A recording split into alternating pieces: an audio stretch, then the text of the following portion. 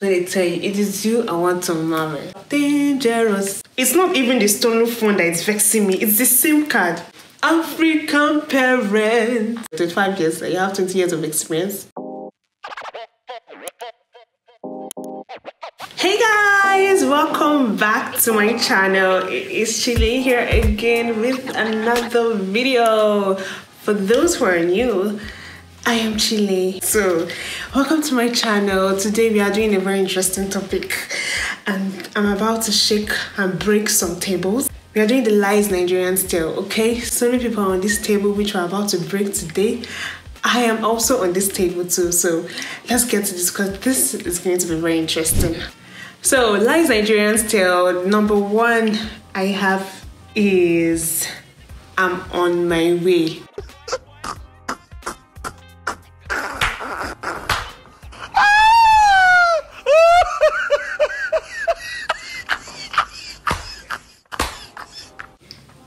Once a Nigerian says, I'm on my way, just know that the person is just entering the bathroom. Don't try me, don't distract me. Once a Nigerian says, I'm on my way, you see me soon, you see me soon, that person is just entering the bathroom. That person is on his way, quite alright, on his way to where? The bathroom, not on his way to your house or on his way anyway. On his way to what? The bathroom. So just have that in mind. That is like the number one lie. That is the what? I'm on my way. Nigerians are known for lateness. I think Africans, they're known for lateness. Don't count on them. If you want them to get to a venue by 2, tell them it's starting by 11 or 10 or 9. Thank you very much. Next one we have, I will get back to you. This one happens to mostly with online vendors. When, for example, I'm a customer and I want to buy a particular item and then I'm not seeing price there. You know, most of these sellers will tell you DM for price or whatever. Keep quiet. So I ask for the price. Say, oh, how much is this? I want to buy this. I want to purchase this. And the gown goes for 50,000. I'll be like, oh, nice. Okay. I'll get back to you. One day. The person doesn't want to. The person is not buying. Is either the price is too much, or maybe the person has looked at that and be like, nah. This price doesn't fit this. It doesn't fit this dress. I'm not buying again. Once the customer says, "I'll get back to you," and you forget about it. 90% of the time, forget about it. Next one, you have an emergency just came up. You've planned hangouts. You've said, "Oh, we're going to meet here. We're going to have fun. We're going to meet here. Or we are going to go for a party, or go for this, or go for that." And you told that introvert friend of yours. You planned with that introvert friend of yours, and then you not call the person when you're about to leave the house, and the person just says, "Oh, sorry, an emergency just came up. I can't make it." What's the problem? Why are you stressing my life? There was no emergency. That person just wants to sleep, or that person doesn't just feel like going out. But that going out, that person has already made up her mind or his mind that, oh, I'm not going out, but I've already planned a lie. I will tell this girl, I will tell this guy. When they say an emergency just came up, 90% of the time, it is what? It is a lie. Have that in mind. Next one is when a girl says, I have a boyfriend. I don't really know about this thing, but I think most times when a girl doesn't like you, if you approach a girl and you want to get her number, you want to talk to her and stuff like that, and say, oh, I have a boyfriend, please. It's so obvious that it's not the girl doesn't like you. Cut me off! My answer is no! Or she actually has a boyfriend. But most times, that girl doesn't have a boyfriend. She doesn't have a serious boyfriend. She just wants you to give her space. But these days, these men, they don't agree whether you have a boyfriend or not. They don't care. They will just come for you just like that. So that's another lie. Another lie is, I just saw your call, been busy, or I didn't have credit to call back. You didn't have credit to what? Even go. Is it not bank? It's not these days buying credits. Who buys card these days? Nobody buys. People hardly buy cards like credit card. I say credit card. People hardly buy. I don't even know what they call it again. But people hardly buy cards. So people just easily use their banks to make transfers. In fact, there's so many fintech companies in the world today, in the country today, people can easily just make purchases like that. So you want to lie and tell me that, oh, you didn't have credit. The person does not want to call you back. Or like when you're trying to call someone back and you don't want the person to pick, you call the person once, the person doesn't pick, you're like, the person now calls me like, I called you now, but you didn't pick. I called you, you didn't pick. Stuff like that, just to fulfill all righteousness. That person did not want to call you back. The person just called back to fulfill all righteousness. Have that in mind. Next one we have is okay. I have not been paid. You understand?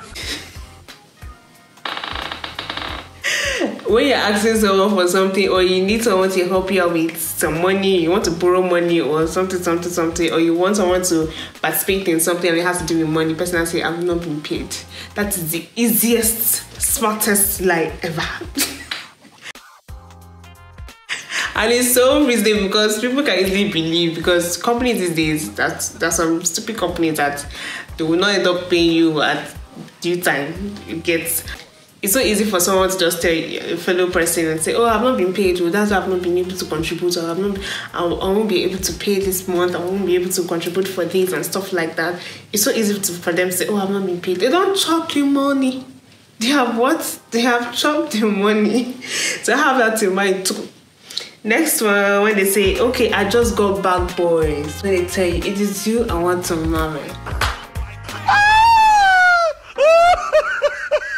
My dear, run for your life. Those people are dangerous. Run for your life. Oh, most of them, see, 90% of them are, they really have someone they are proposed love to. Someone the love of their life. So they're just lying to you. So forget about it. That Christmas time when they come back and they to show off and tell you, oh, I just got back and stuff like that. Let it go, girl. Another one is, it's not even the stolen phone that is vexing me. It's the SIM card. Shift jaw, that kind of lie. See, if my phone should get missing, I don't even care about SIM cards. I don't care. Give me my phone. Take the SIM card. Which SIM card help? Which numbers do I have there? Can they buy me? If my phone should get missing, if I take that SIM card, will I be able to call someone and the person will send me money immediately and I'll purchase the phone immediately? People are lucky to have those kind of people, but it's not everybody that you get it. So please give me my phone. Don't steal my phone. Leave my phone in peace. Funny enough, they've never stolen my phone before. And anytime I hear people say, oh, they stole my phone, I cannot relate. And I'm so happy and I'm so thankful. And I know that they will never steal my phone in Jesus' name. Amen. Because after saving your hard-earned money to buy a new phone and someone will tap it from nowhere because of what? Oh no. It go pay me die.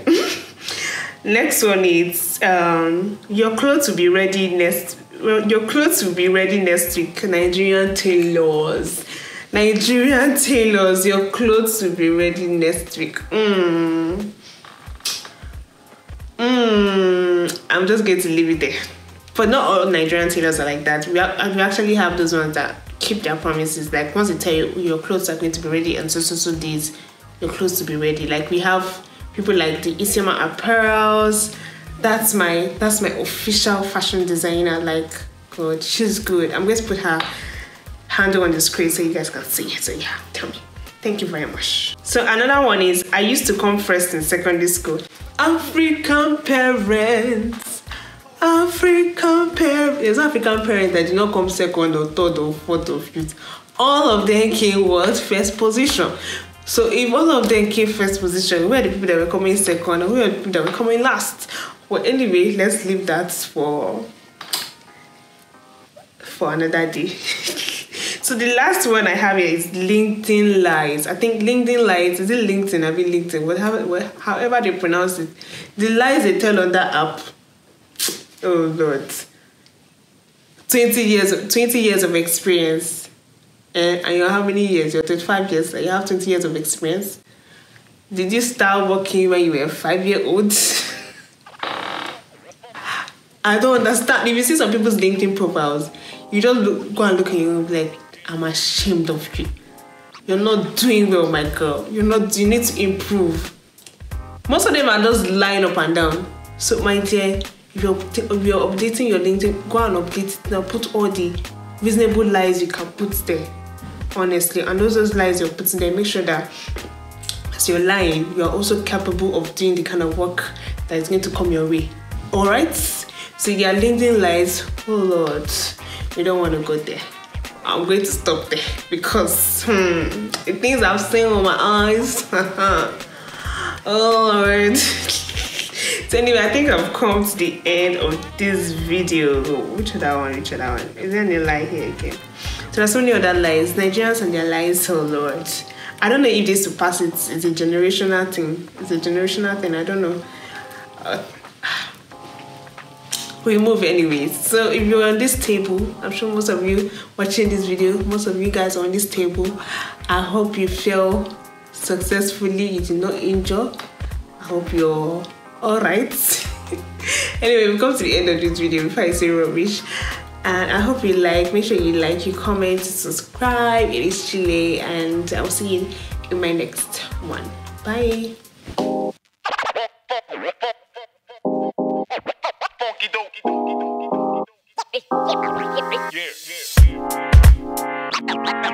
Yeah.